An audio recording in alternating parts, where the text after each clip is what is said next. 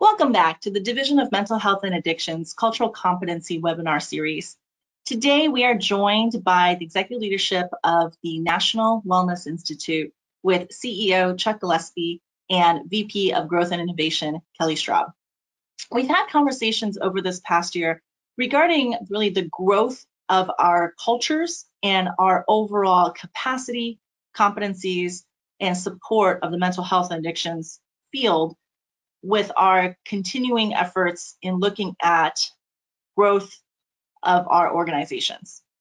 We've looked at Transformation Change Agency as a key leadership series in focusing on more and further professional development for our staff, and also looking at new ways of building innovative and implementing programs within our organizations. As we continue Transformation Change Agency and look at the upcoming changes in policy and practice, we're joined with our National Wellness Institute leadership to really take a look at high levels of industry improvements and innovation across the board through the social activation of wellness model, and also looking at specifically what our individual, our team, and our overall organization's responsibilities are in being able to implement a culture where social activation wellness model can exist and continue to amplify the work and direct services that we do for our patients. So without further ado, let me welcome Chuck Gillespie and Kelly Straub and hand over to Kelly for the initial presentation, as then Chuck and I join her back after the presentation to discuss some key takeaways and insights around the social activation model. Kelly? Well, thank you so much, Sunny. It's such a delight to be here with everybody. I'm going to just kind of hide the camera here and get us kicked off. So today's presentation is on the social activation of wellness model. So the first question we have today is, what is the social activation of wellness model? Well, NWI's social activation of wellness brings three critical components of well-being into one simple and highly actionable model that's purposefully designed to shift mindsets, behaviors, and practices, and also promote positive change from a multicultural, multidimensional perspective. The first component establishes a comprehensive definition of high-level wellness. As the worldwide voice of the wellness community, the National Wellness Institute is uniquely positioned to elevate what it means to go beyond wellness to help all individuals, including employees, employers, wellness leaders, and all individuals everywhere, activate and achieve what we refer to as high-level wellness.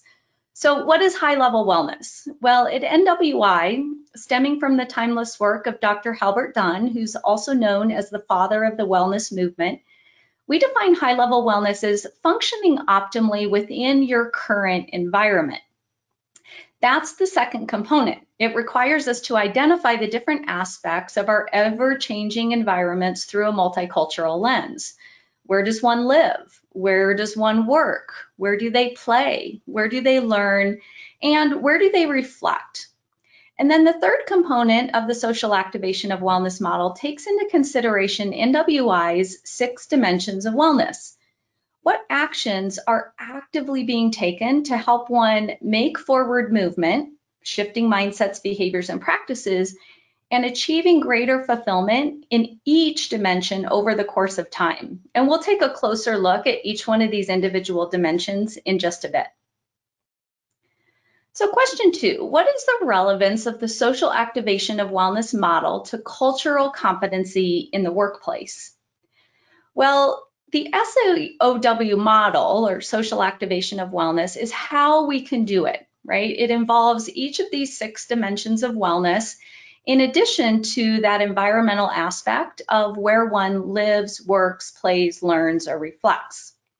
Cultural competency in the workplace is what we are doing. So we know that the DMHA vision is an unyielding focus on promoting and supporting the mental health and wellness of people in Indiana, and that this is inclusive of mental health organizations as employers and of mental health staff as employees. The third question is, how can we work together to successfully shift mindsets, behaviors, and practices? Well, we believe that the first of our team's responsibilities, including both employers and employees, is to first demonstrate how much you care. Creating and influencing positive change, including the elevation of cultural competency in the workplace, first calls on each of us as teams of employees and employers working together toward common goals and objectives to demonstrate how much we truly care for ourselves and for others. Theodore Roosevelt, our 26th president, probably said it best, and it can't be stated enough. People don't care how much you know until they know how much you care. But it's one thing to say that, and another thing entirely to put it into active practice. So before we begin, as we're all listening, let's put this in action together with a brief reflection. So call to mind those individuals who consistently show genuine interest in you, your life, your work. Just hold that in your thought for a moment. And now call to mind an individual, either past or present, who has made an indelible impact on your life. What about these people still resonates with you? Did they stand out for their keen intellectual skills or something that came from their heart? At the core of who we are as human beings, each of us wants to know that above everything else, we are cared for and appreciated. It's part of what fulfills our emotional and spiritual dimensions of wellness to the brim. So our intention is to be and become more mindful, effective, and culturally competent leaders in our workplaces, demonstrating that we genuinely and authentically care for ourselves, our fellow team members, our individual clients and patients, our organizations, even the billions of people around the world who are living their lives right alongside us. Second, we want to build a culture of safety and trust, and we have to work both consciously and strategically to do this. We can take direction from John Bertrand Ardestride, Haiti's first democratically elected president. He said, "Learning is strengthened and solidified when it occurs in a safe, secure, and normal environment. All of life is learning." And the social activation of wellness model exemplifies this toward the goal of developing multicultural, multidimensional, high-level wellness policies and outcomes. Employees, as well as their employed team members, are equally responsible for building safe, supportive, and multiculturally sensitive working environments, and also modeling behaviors that promote care, kindness, and calm to others. So why is it so important for us to build these cultures of safety and trust? Well, there's many reasons. Confidentiality. Without a commitment to confidentiality, individuals may be hesitant to share openly and honestly. Gossip can never be allowed by anyone at any time. Authenticity allows individuals to lean into their inalienable right to feel what they feel, ask for help when it's needed, and speak authentically, including being direct, honest, and respectful towards the ideas and opinions of others. Non-judgment. So environments steeped in non-judgment build cohesion and give individuals permission to be their full selves. We know that human beings naturally tend to judge their own experiences, for example, liking, disliking, or having a sense of neutrality about something. But we also judge the experience of others. We're going to talk more about it, but self-awareness and self-regulation are key skills that we use to help individuals recognize and acknowledge these judgments, let go of them in the moment, and remain neutral. Also, well-being and self-care.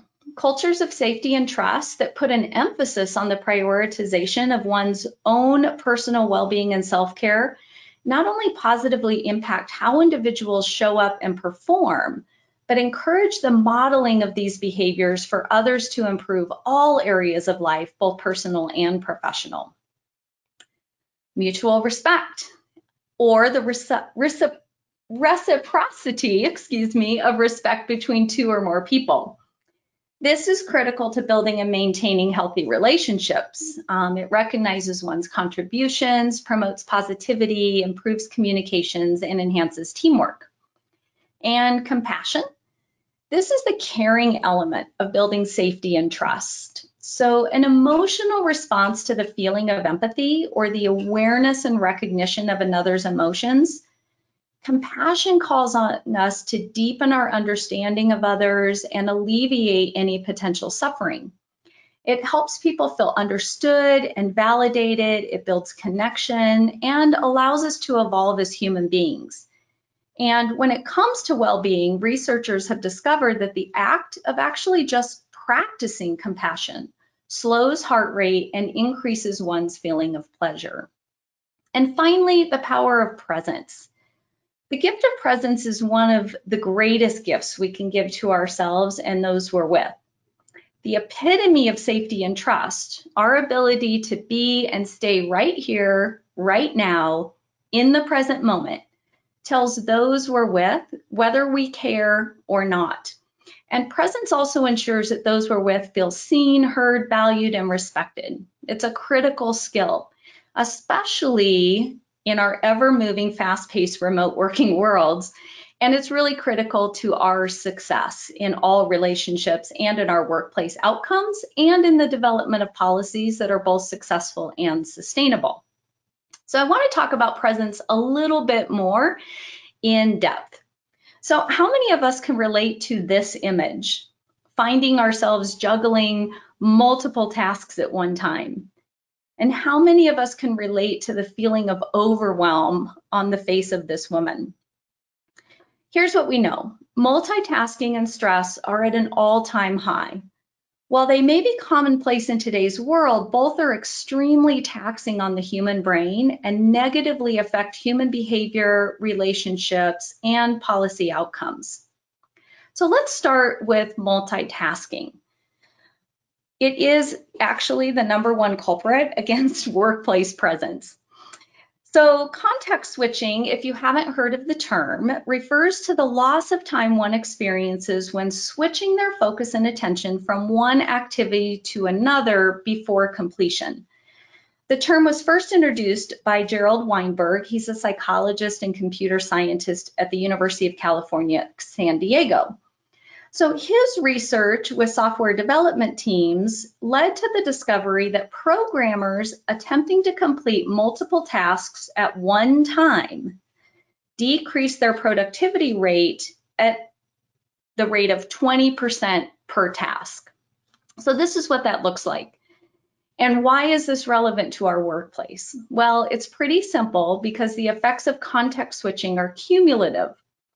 Engaging in just one task at a time not only is how the brain is hardwired to work, but it allows us to give 100% of our focus and attention to that one task.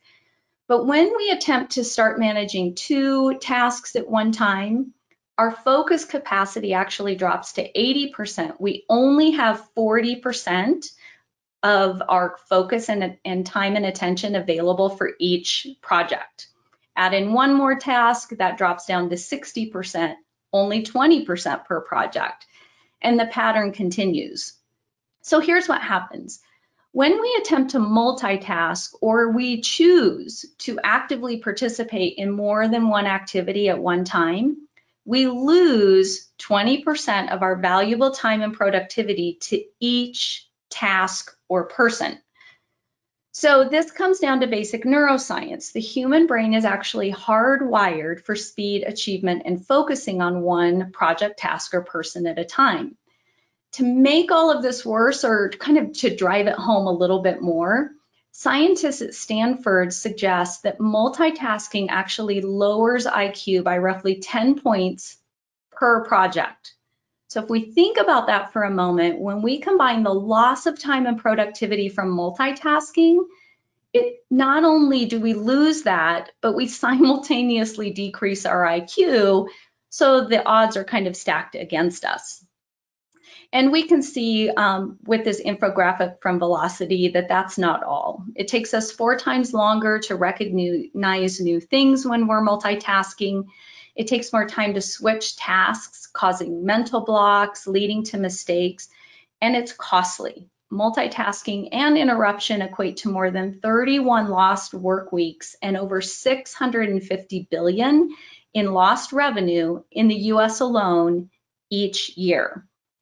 So multitasking and context switching are negative behavior habits. So beyond these losses directly associated with time, productivity, and dollars, they really disrupt our relationships. And as employees and employers, as we work to build that culture of safety and trust, we must hold on to that truth that people don't care how much we know until they know how much we care. So if we intend to implement successful workplace policies that are culturally competent and promote well-being, staying actively engaged and giving our full attention to those we're with is essential. Without it, we make things, not people, our top priority and are actively working against the very outcomes we've set out to achieve. So stress. Let's move from multitasking to stress because the two really do go hand in hand. So Hans Selye, a Slovakian-born physician and researcher, has become known as the father of stress research and first coined the term more than 50 years ago. He describes stress as the body's non-specific response to any demand, whether it's caused by or results in pleasant or unpleasant stimuli. Self-reported stress, especially on the heels of a worldwide pandemic that has rapidly become our new norm, is at an all-time high. And it's affecting mental health, the mental health of nearly every person, community, and company around the globe without exception. And our youngest population, tomorrow's leaders, are at greatest risk. So at NWI, we believe and recognize that stress is a normal and natural part of life. It happens to everyone to varying degrees and at different times. And our human body is brilliantly designed to both experience and respond to it. When we experience a stressor or any perceived change or challenge, whether positive, neutral, or negative, our body produces chains of physical and mental responses that help us adjust to the new situation or circumstance. These biological responses are what we commonly refer to as stress. So we use a stress continuum model to help people understand the spectrum of possible individual experiences associated with stress and promote specific techniques like self-awareness, self-regulation, mindful listening and questioning, mindful communication, and more to help individuals develop strategies for both recognizing and appropriately responding versus reacting to stress in a positive and productive manner, in addition to creating proactive plans to manage stress as it begins to arrive. We also recognize the importance of understanding that not all stress is bad. For example, when we're energized and excited, we can feel positive stress, something that is beneficial and important to our productivity and achieving optimal well-being. This could be riding a roller coaster, going out on a date, winning a race, or starting a new job. Positive stress can also keep us alert, help us study for an exam, meet a project deadline, and even avoid danger. When we're experiencing little to no pressure, we are in a state of neutral stress. Here, we're typically happy, hopeful, peaceful, and seeing general improvements in most, if not all, areas of our personal and professional lives. What we need to be careful of, and what we're really referring to here, is the accumulation of that negative stress. When left unaddressed over time, it can leave us feeling fatigued, burnt out, concerned, worried, scared, anxious, even fearful. And this type of stress can come from a variety of sources: relationship changes, loss of a job or a loved one, receiving a medical diagnosis, changing or unenforced work policies, or other challenges. So toward the goals of building resilience, advancing personal well-being, and maximizing productivity outcomes in the workplace, we want both employers and employees to be mindful of the stress they may be experiencing, and develop techniques to avoid potential outcomes associated with the development of chronic stress. So if we look at stress by the numbers, according to WebMD, more than half of Americans say they fight with friends and or loved ones because of stress. And 70% indicate that they experience physical and emotional symptoms of stress. A recent 2020 Gallup poll found that worldwide, 40% of adults reported feeling worry or stress, quote, a lot of the previous day. That's a 5% increase over the previous year and the highest level measured since 2006. In real numbers in 2020, that equated to more than 190 million additional people around the world feeling more stressed than ever. And clearly those numbers are still actively on the rise. So whether we recognize it in our own lives and work or not, stress is a serious factor across all populations around the globe. So what happens if we don't develop strategies to effectively manage our stress? Well, there are multiple answers, but one of the most relevant is how this accumulation of stress affects our physical health and our longevity. Health span refers to the period of one's life that is spent healthy, or how many years one remains free from disease. Lifespan refers to the length of time a person lives, or the total number of years they're alive. And there's a significant difference between the two. In the United States, the average health span is 63 years, while the average lifespan is 79. If you think about that for a moment, that's a pretty astounding 16 years of existing without health while we're still living. And as we age, health typically begins to decline slowly over a period of about 10 or more years, and then rapidly toward the final years of life.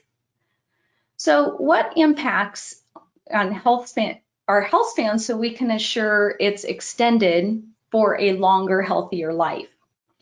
So Dr. Peter Attia, noted longevity research, describes 4 components that directly impact our health span: our mental cognition and function, our ability to tolerate stress, our physical capacity and overall health, and our internal purpose and external support.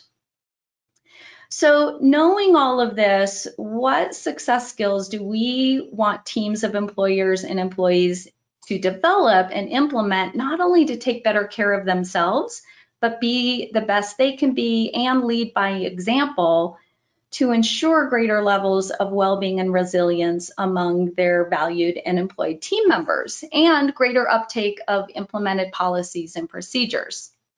Well, the first is self-awareness. So Lao Tzu made a timeless statement: knowing others is intelligence, knowing yourself is true wisdom. It's really difficult for us to take others where we haven't been, or instruct others to go where we aren't willing to go ourselves. And this doesn't mean that every program or policy we implement will be the best for each individual person. In fact, it means the exact opposite. To ensure success, we must take a high-level, multidimensional, multicultural approach to the development of our wellness policies, a strategy that allows for and honors individual difference while acknowledging the importance of each person's unique personal or professional environments where they live, work, play, learn, and reflect. Hence, the application of the social activation of wellness model to achieve cultural competency in our workplaces. So since 1977, the foundation of NWI's learning has been our 6 dimensions of wellness, and we have an associated 6 dimensions of wellness self-assessment tool.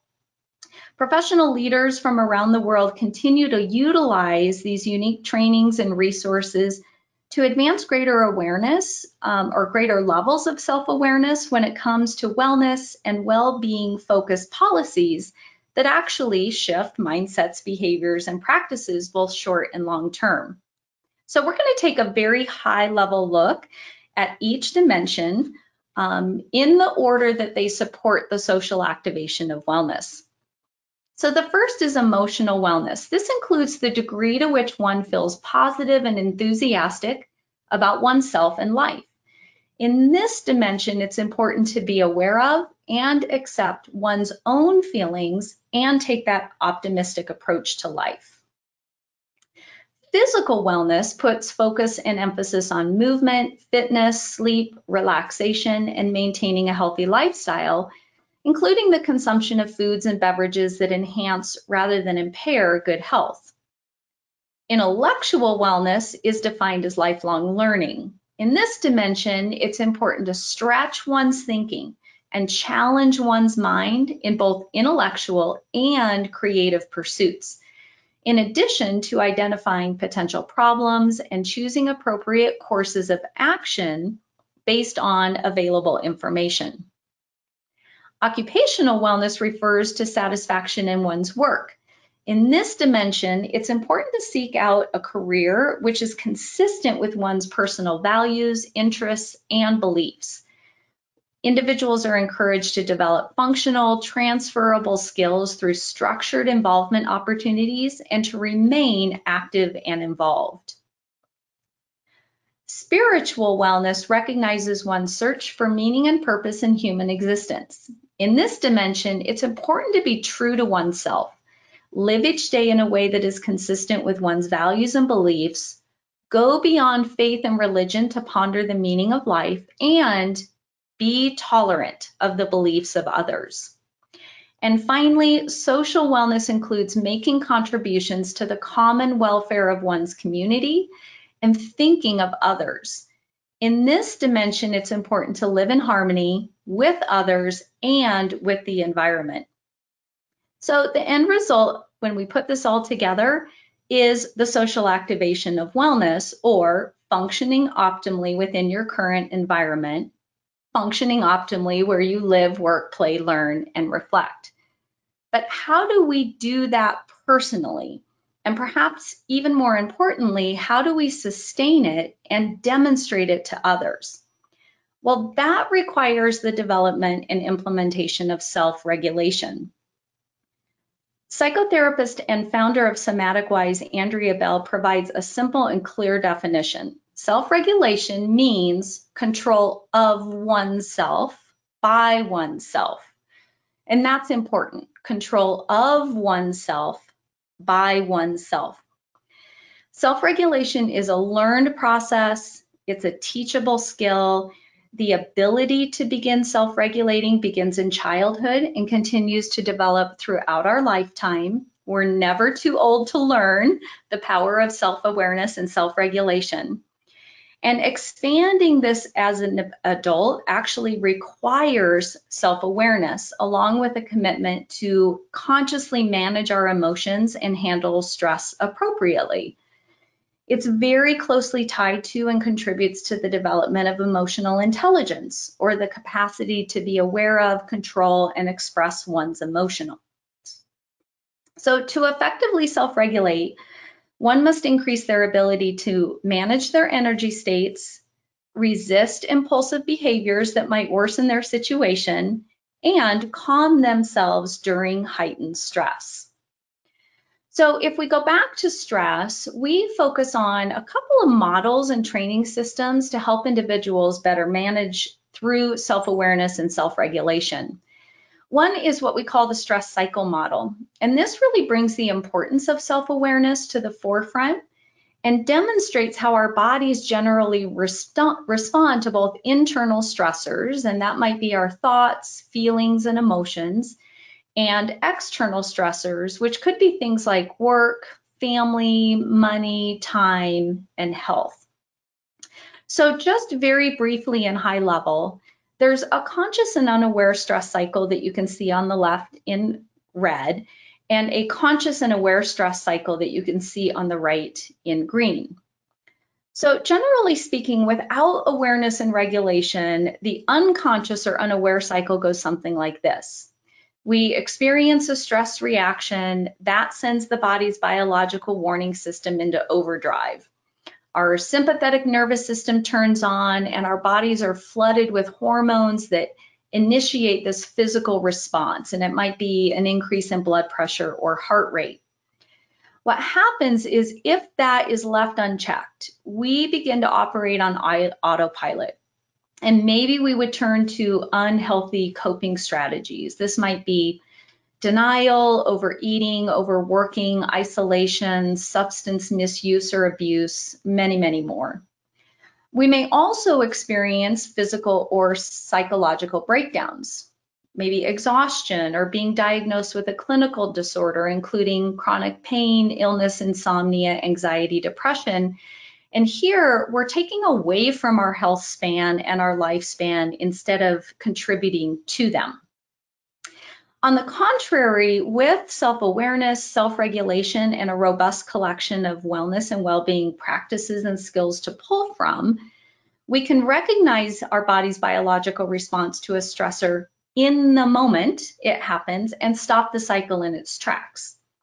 With that, we turn to this conscious or aware stress cycle, which engages the body's parasympathetic nervous system. We begin to relax in response to the stressor, return to homeostasis. We integrate and can continue developing healthy coping strategies, and we can use conscious choice and our emotional intelligence to manage the stressful situation appropriately. So these processes are obviously critical to both personal and professional outcomes for both employees and employers alike. Another model that we work with is called the window of tolerance.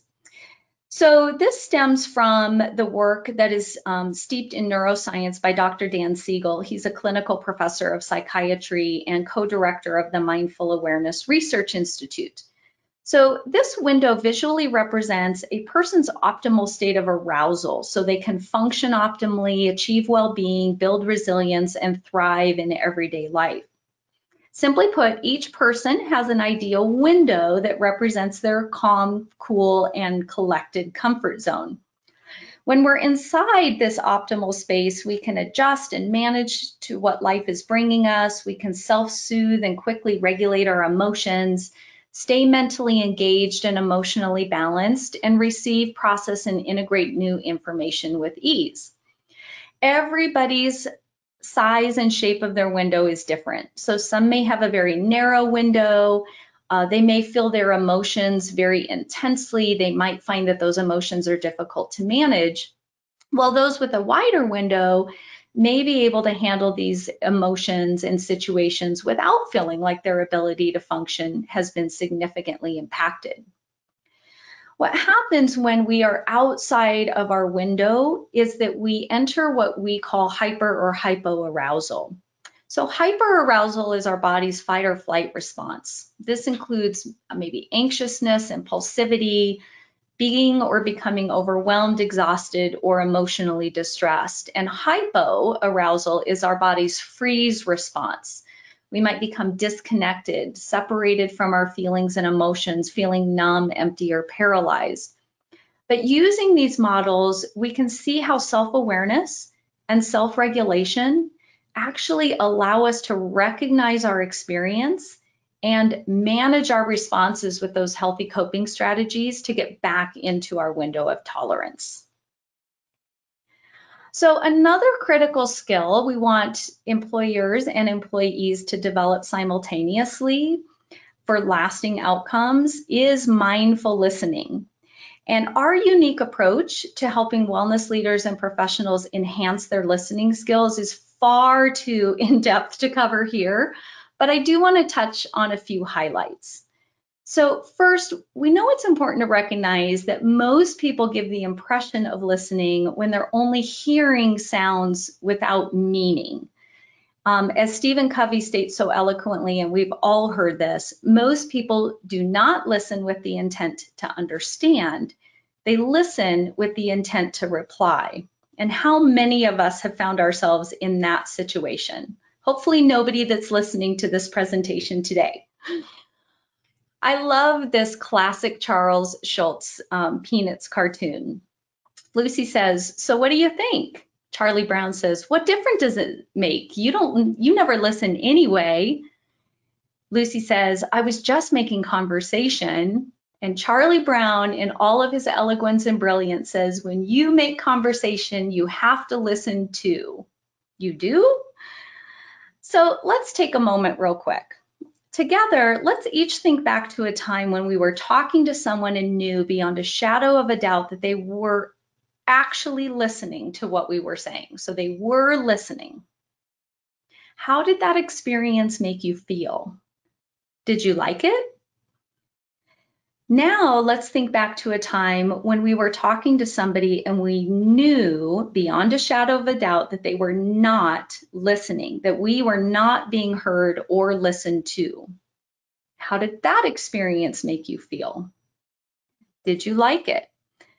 So it's safe to say that everyone has had a time where they felt truly heard by another and liked it, and that at some point in our lives, we have all felt like we were not heard and we didn't like it. When we commit as employers and leaders to using these critical skills of self-awareness and regulation to be and stay actively present and engaged in the communication process, we actually listen to what we hear. We receive the information we need to respond effectively and intelligently, and we demonstrate how much we care. And at a core level, again, that's what we want to know above everything. So hearing is not the same thing as listening. Not listening is actually cited as a core issue in broken relationships, whether that's with coworkers, team members, family, friends, or more.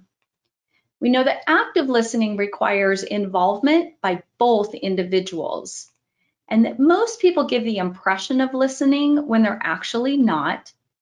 And listening is a habit we develop consciously over time.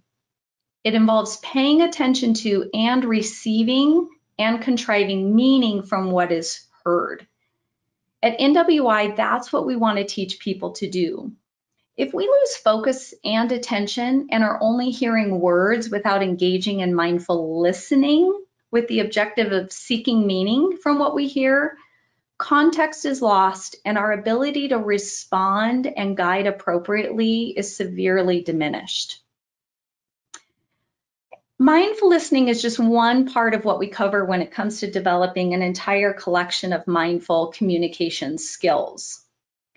So we know that clarity about who we are at a core fundamental level leads to authentic or genuine communication with others. But what does that really mean? So gaining clarity about who we are includes our beliefs, our values, our purpose, mission, motivations, behaviors, our competencies and skills. All of these things build confidence and allow us to be seen, heard, understood, and appreciated for exactly who we are. In return, clarity puts us in a position to give the same gift to others, to communicate with them in ways that allow them to be seen, heard, and understood for exactly who they are. So we begin by examining the important role of body language and tone when it comes to mindfully connecting with ourselves and others. So the Moravian formula helps individuals understand the importance of body language and tone and why it's important. This theory supports through numerous research studies that only about 7% of what we perceive during the communication process comes from spoken words, while the other 93% comes from body language and tone. So this means that in order to be effective employers and employees that affect positive change, we must commit to being and staying actively present, involved, and engaged with others at all times. It's also important to our earlier discussions about avoiding context switching and multitasking. So when it comes to mindful communication, beyond those losses of time, productivity, and intellect, our body language and tone is telling others whether we are attentive and present or absent and preoccupied. We may believe, especially in today's world of working via virtual formats, that we can cover up or mask our distractions, stress, anxiety, but it's simply not possible. That's because we have been mastering body language and tone since the day we were born. From the moment we came into the world, we had to determine in any given moment if we were safe or not. We couldn't speak, we didn't have a solid grasp on human language, and we took our cues from the behaviors of others. And we've continued to practice that art of reading body language and tone throughout our lives and carry this well-developed skill into our interactions with others. At the bank, at the grocery store, at the gym, when we're out for a walk, and even and especially in our workplaces. We also want to understand the power of mirror neurons. So these are specialized types of brain cells that allow us to learn through imitation as we reflect the body language, facial expressions, emotions, even the actions of others. So according to the American Psychological Association, our brain's mirror neurons activate equally when we perform an action and when we observe someone else perform the same action. It can make sense of why, when, and how sometimes we have an immediate or instinctive gut reaction to the thoughts, feelings, and intentions of others, or even why we yawn when others yawn. So how aware and self-regulated we are or aren't has a direct impact on our team, our clients, the overall feel of the workplace.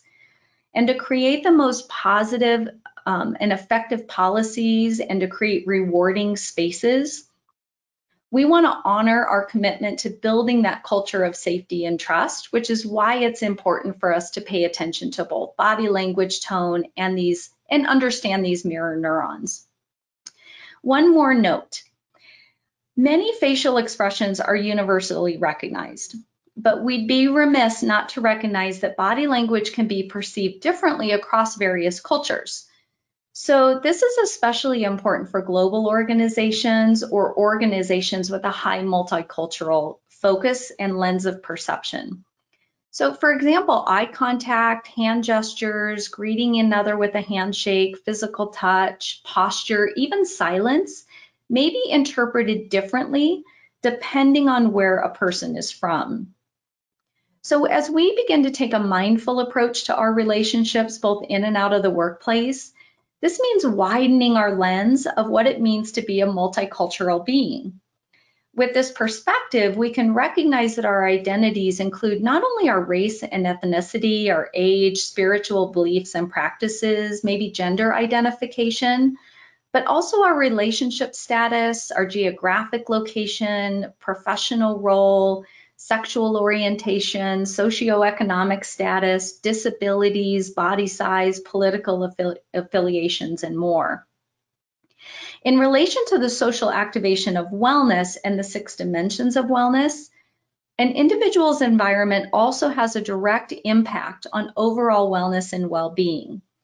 It's important to understand how both culture and environment may impact a person's behaviors. Things such as temperature, the number of people in a room, or being of different cultures can cause a person to give off nonverbal cues that may be misinterpreted. For example, a person may have their arms folded simply because it's cold, not because they're antisocial, and they may choose to not shake hands because they have a cold and don't want to pass that on to others. Beyond that, we have already talked about mindful listening, but we'd be remiss not to talk about the importance of questioning as a component of mindful communication.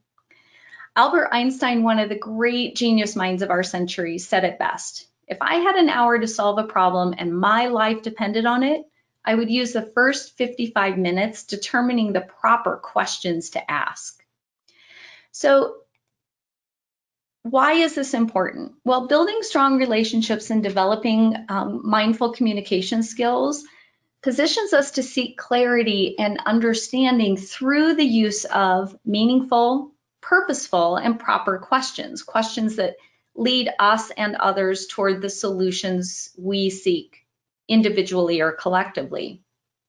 It taps into the innate human trait of curiosity. And combined with the intentional use of the skills we're developing, curiosity opens the door to learning, discovery, and growth, and dramatically decrease and can even eliminate the tendency to make assumptions, something that works in total opposition to mindful communication. It also creates forward movement, provokes new thoughts and feelings, develops trust and confidence, and demonstrates that you care, just to name a few. Finally, we can use all of this knowledge to shift our attention to what it means and why it's important to develop the ability to speak the language of behavior. Doing so actually helps us cultivate greater levels of awareness when it comes to ourselves and to those around us, since a key goal of mindful communication is knowing who we're talking to and who we're working with. So human behavior is what we do and how we do it. It's not who we are, that's our personality. And throughout our lives, it's what we do, whether engaging with family, socializing with friends, communicating with colleagues, or just going about our daily living, that shapes our behavioral language.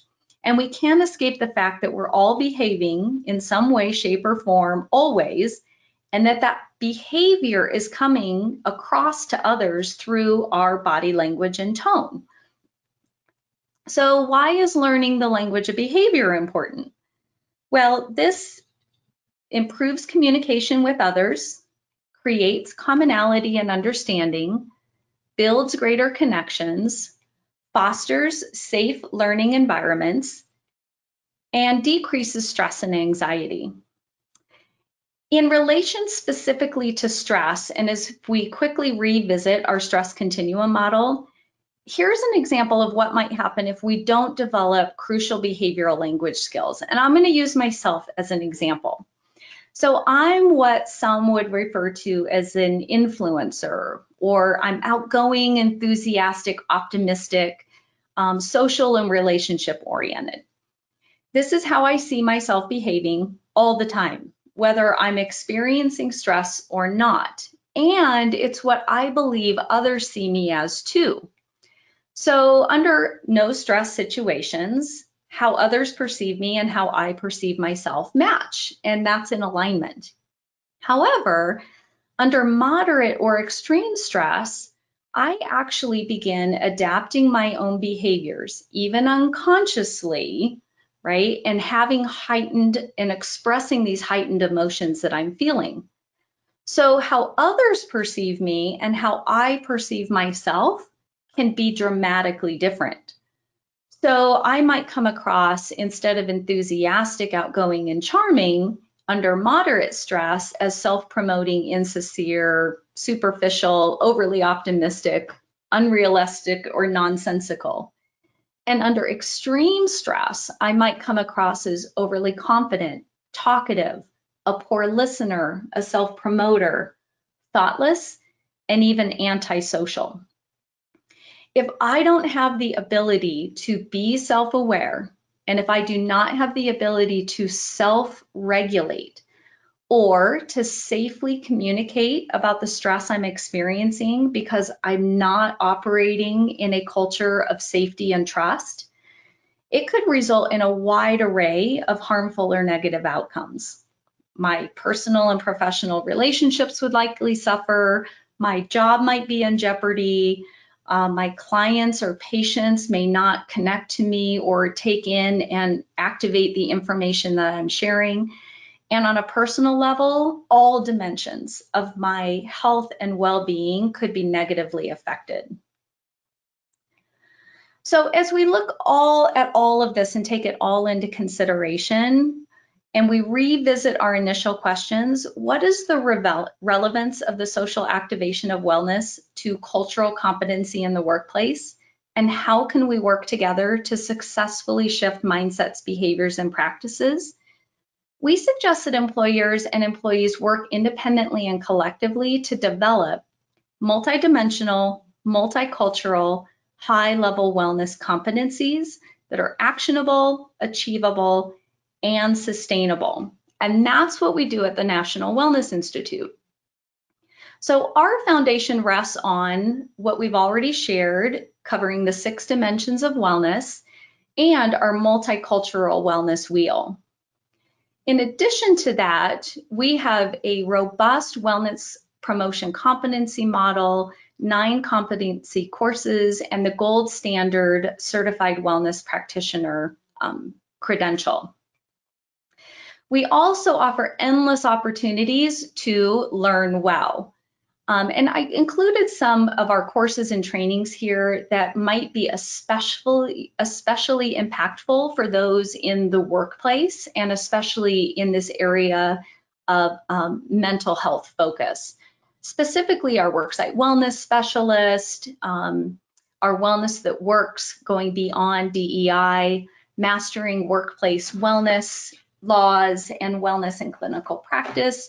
We also have an exciting new 21-day Well Challenge workplace toolkit. So all of these resources, courses, trainings, and programs are available through the National Wellness Institute. We offer credentials, courses, and CECs, oh my. So those who are connected with us get to learn from the worldwide voice of the wellness community. Again, we provide those gold standard training and professional certificates. We have self-paced or facilitator-led courses, incredible membership benefits, continuing education credits, live monthly webinars, resources, and tools.